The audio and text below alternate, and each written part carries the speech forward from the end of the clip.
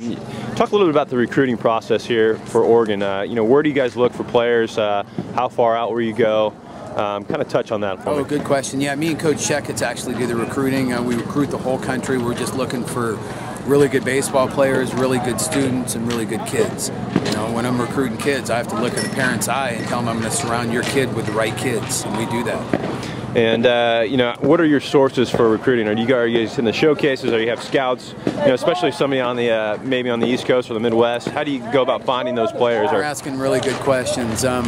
Sometimes it's an email from a player. It could be a scout that says, "Hey, I saw this kid is pretty good." But I mean, we work all the time, and we're out all summer from Florida all the way to Connecticut. We really do the whole country, and we do the big showcases. And Connie Mack during the summer, I usually camp out in Southern California for the summer and see a lot of baseball games. Awesome. Thanks a lot, Coach, and best of luck this year. You got it. Thanks a lot. Go Devils.